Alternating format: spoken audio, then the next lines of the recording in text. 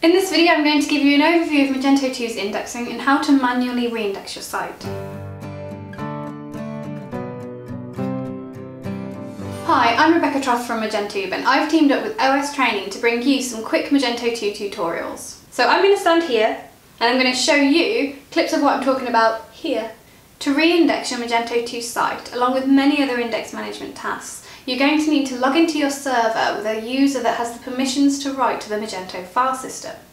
And to run Magento commands from any directory, you're going to need to add this to your system path. Or you can run commands like this. Okay, so to manually reindex all of the indexes, you're going to need to run the command Magento indexer : reindex. Or you can run them individually by running Magento indexer : reindex followed by the indexer's code. And if you don't know the indexer's code, you can get them by running Magento indexer : info. Boom! What else can you do, you ask? You can view the status of all indexes or individual ones by running Magento indexer : status, and either followed by the indexer code or not. And you can view the indexer's current configuration.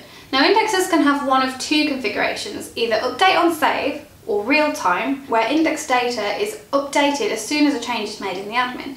This is the default. Or update by schedule, where index data is updated according to a schedule set out by your Magento's cron job.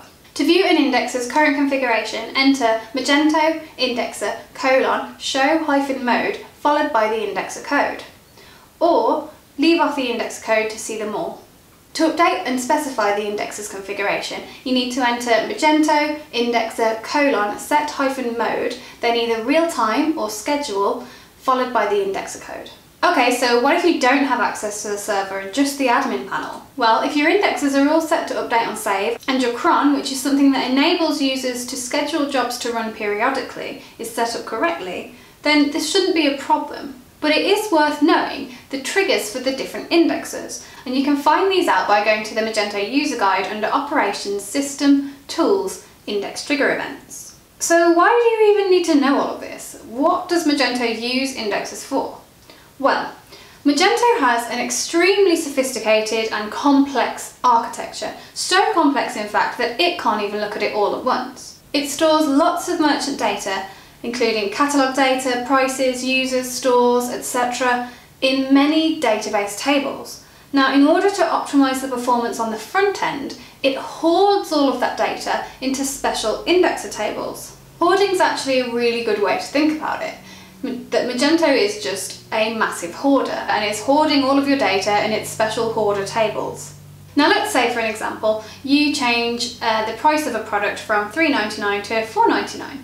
Magento then has to go and fetch that new data and place it neatly with all of your other hoarded data in its hoarded tables, aka reindex the price so that it will show on the storefront. And now you're even more confused about indexing, aren't you?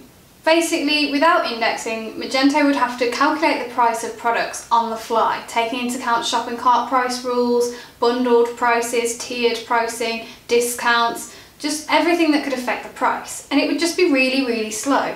And customers just aren't willing to wait. They just want to know how much it is right now so they can make their decision. And that's what Magento does with indexing. It has the data ready for them right now. We hope you enjoyed this video on index management, and if you have any questions, please do put them below and we'll get back to you. And also, use the comments to let us know what you want to learn next.